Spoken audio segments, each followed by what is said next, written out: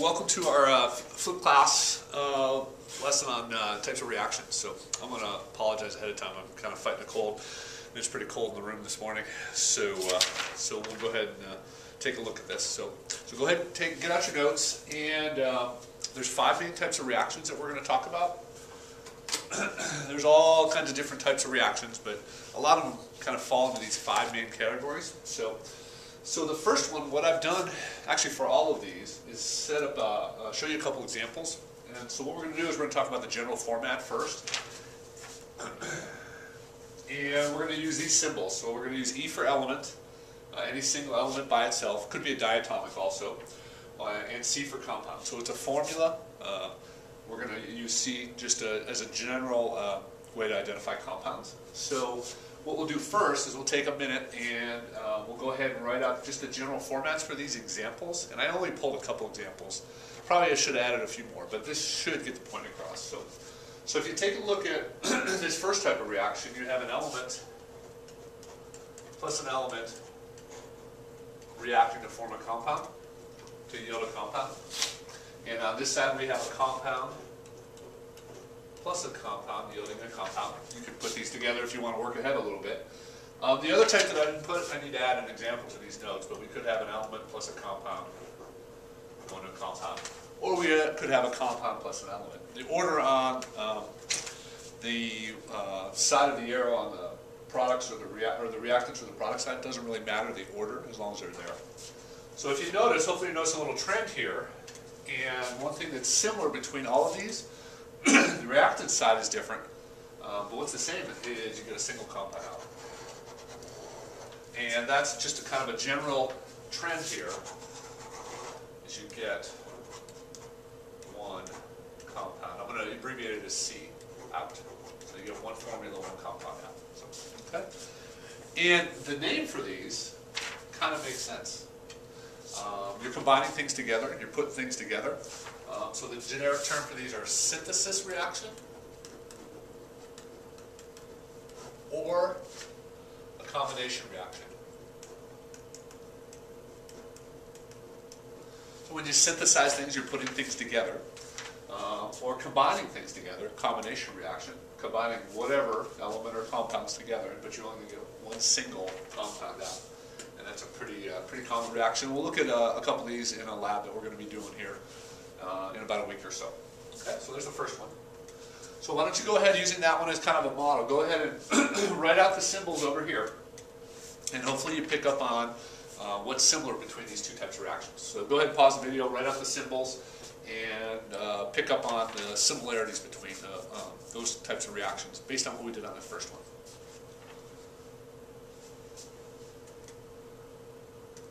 Alright, so hopefully you realize you got a compound going to an element plus an element. Compound going to 2 compounds. And then the other type, and I need to add examples again to this notes, could be a compound going to an element plus a compound. And hopefully it's evident, it's obvious that the difference here is just a flip. You're starting with a compound. So you start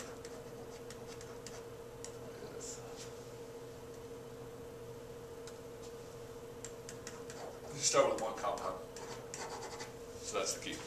So, and the name for this actually kind of makes sense. You may pick this up in the notes that we've done in class, or maybe from looking in the book. It's called a decomposition reaction.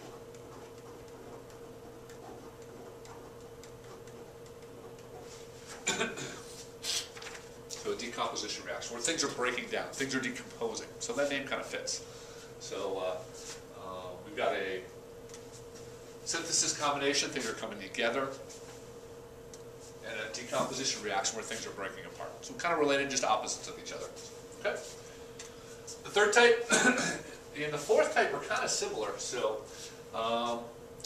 the third type of reaction, hopefully you recognize, the only difference between the third and the fourth type is in the third one, you have an element, go to the right color, element plus a compound, going to a compound plus an element. The order over here doesn't matter. You could have C plus E going to E plus E, it doesn't matter. Versus compound plus compound going to compound plus compound. So that's the only difference between the two. So you've got an element in the third one.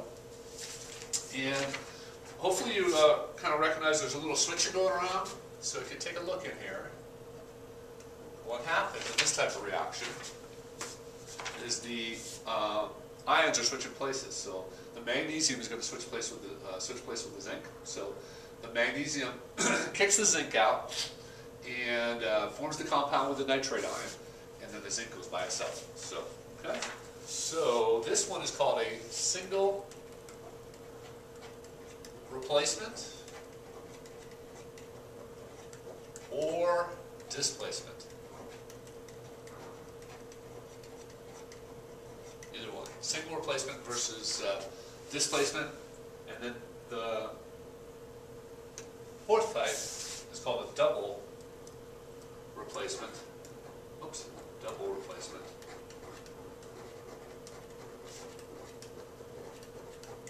Or displacement. To be consistent, I guess.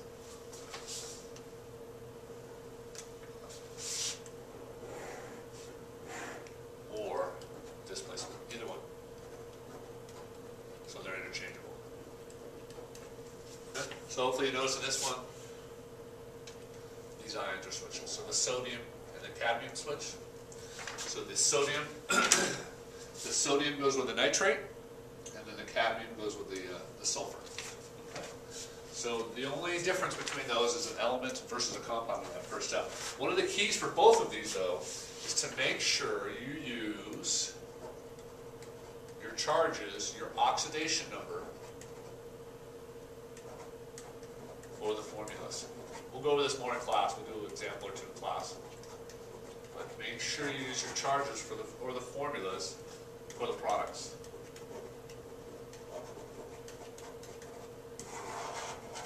You can't just put the magnesium with the nitrate. And I happen to pick a poor example, but I should change this, but that's fine. You'll see in class, you can't just totally switch these. You're going to have to use your charges, your oxidation numbers, to predict the formulas on the right. And you're going to see that. We'll do example 2 in class, and you'll also see that homework that we'll be working on. But again, put that same note in here. So use your charges. Or put a little arrow down below, whatever works for you, for the product formulas.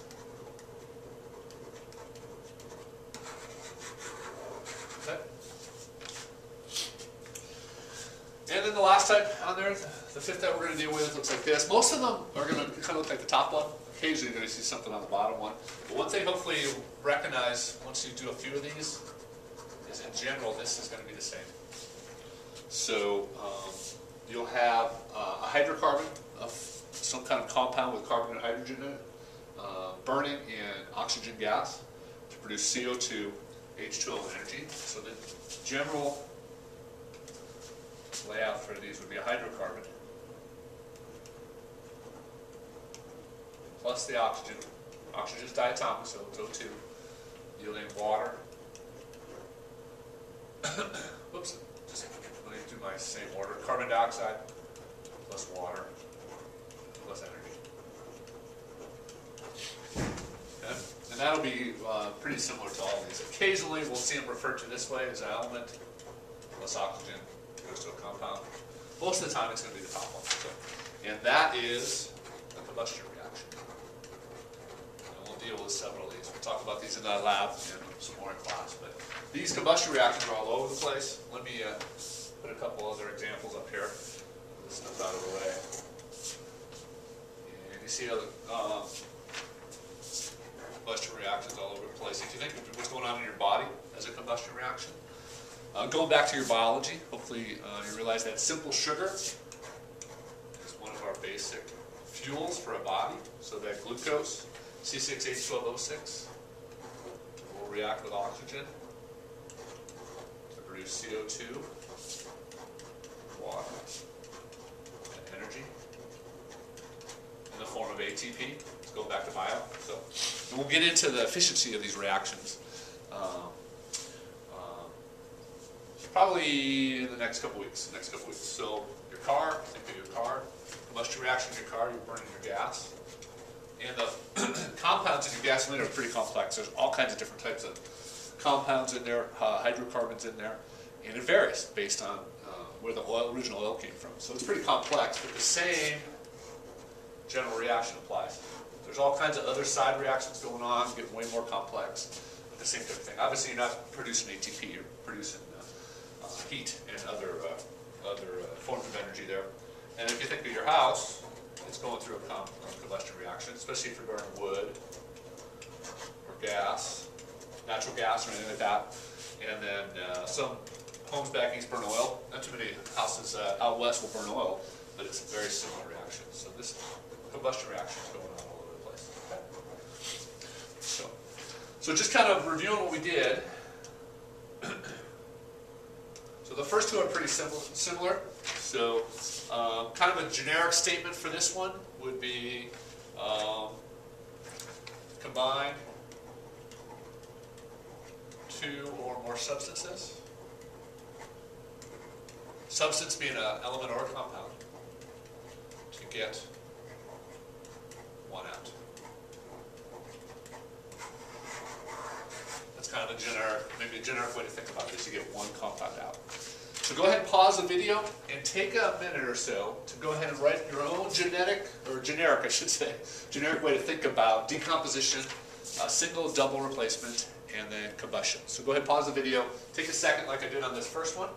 Just take a second to kind of write your own generic thought or a way to describe that in your own words. Okay? So after you've done that, kind of one way I like to think about this is you have one substance broken down. You can say, into two or more substances. It doesn't matter, but one substance broken down, decomposition, I think totally fits.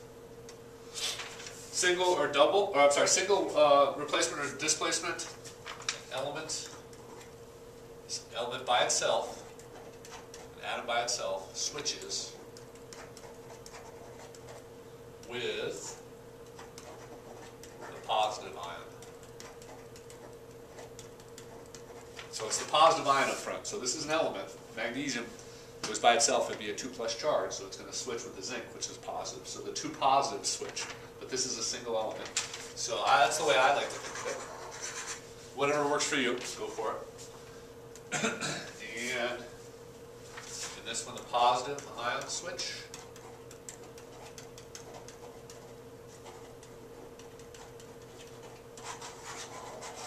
So the two positive ion switch, you've got to use your charges again. We'll come back and reinforce that a little bit. Occasionally the negative ions will switch, and if I remember right, I think the lab we're going to do the two negative ions switch. So keep that in mind. It won't always be the positives. So sometimes the negative will switch, and I think in the lab it'll be a reaction like this where I think the negative switch.